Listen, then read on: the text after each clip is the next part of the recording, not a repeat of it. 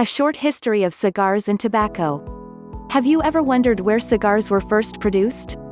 It is widely believed that cigars were first produced in Spain.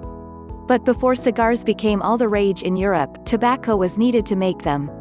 Tobacco is indigenous to the Americas, where native peoples have produced it for hundreds of years. It is believed that the Maya of Yucatan Peninsula in Mexico and parts of Central America cultivated tobacco, and even smoked it. Tobacco use spread to other tribes, both north and south. It is believed that its first use in the United States was probably among the tribe along the Mississippi.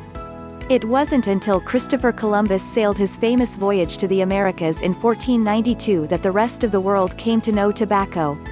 It is said that Columbus was not impressed by tobacco or its use among native peoples, but many sailors grew fond of the strange plant. Soon it quickly caught on in Spain and Portugal.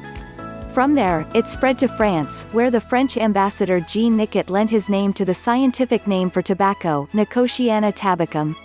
The origins of the word tobacco itself are still suspect, although many believe it is simply a corruption of the word Tobago, which is the name of a Caribbean island.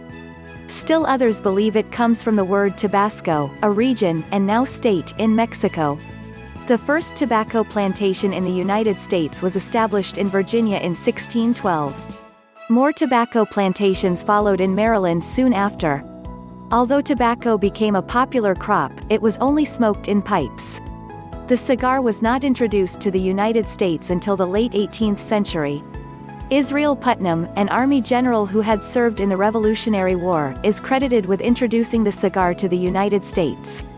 He had traveled to Cuba after the Revolutionary War and returned with a box of Cuban cigars. Their popularity quickly spread, and soon enough cigar factories were established in the area of Hartford, Connecticut, where General Putnam resided. In Europe, cigar production and consumption did not achieve widespread popularity until after the Peninsula War in the early 19th century. British and French veterans returned to their homelands after years of serving in Spain with their tobacco pipes in tow. Among the rich and fashionable, the favored method of taking tobacco was the cigar. Cigar smoking remains a habit associated with the rich and discriminating of upper society.